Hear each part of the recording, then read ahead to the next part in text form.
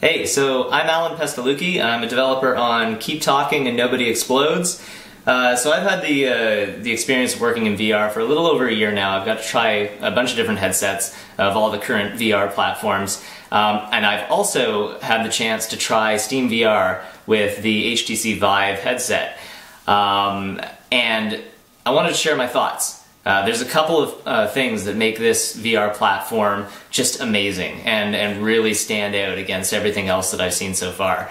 So there's 2 points I want to bring up. One is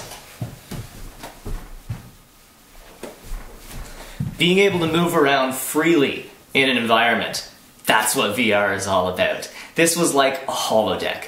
It was a really incredible experience, and Valve did a really good job of allowing the player to move around by having these kind of like virtual grid walls that appear anytime you get close to the bounds of your VR play space. So as you're walking, it's almost like it's this incredible safety net. You never need to walk around with your hands out being scared that you're going to hit a wall, because you know that when you get close to those bounds, there's going to be this indicator in the form of this grid wall that just appears.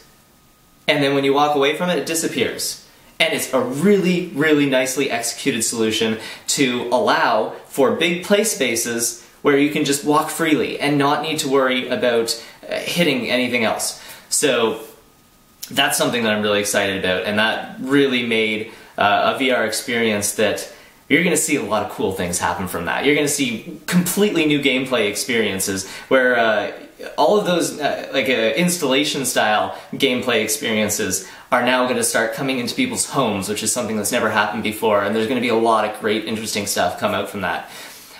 So point number 2 was the motion controllers. So I've used a whole bunch of motion controllers, and these ones blow everything else out of the water. They're tracked with the same system that tracks the headset. So very, very high precision, very low latency. But there was one thing that took me by surprise, and that was a little trick that most of the demos that I saw used.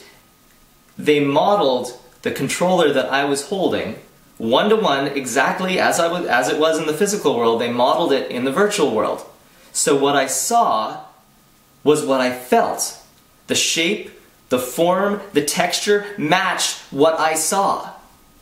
So when you see what you feel, what you see what you feel, suddenly your mind just completely gets convinced that what you see is what you're actually holding in the physical world. And that connection created a level of presence that I've never even dreamt of before. I 100% was convinced that what I saw floating around there in the virtual world was what I was holding in my hand. It didn't even matter that the rest of me was invisible. I was okay with that. That was completely irrelevant, because I knew I was in that world because I could feel what I saw. And that was something I was not expecting at all. Even as a developer and designer, I didn't realize the power of that one simple thing. So as an interesting contrast, Surgeon Simulator chose not to model, the Surgeon Simulator demo that I played, chose not to model the Steam controller in the virtual world. Instead, they used hands. So you'd see floating hands where your Steam controllers were. This worked perfectly for Surgeon Simulator. Surgeon Simulator is all about like really awkward controls and the silliness that comes from that. And these were perfectly awkward for Surgeon Simulator. When I saw floating hands and I'm trying to interact, I'm trying to, cut open this alien and things are floating around me, and it was hilarious. Great. A lot of fun. But that would not work if you're not trying to be silly.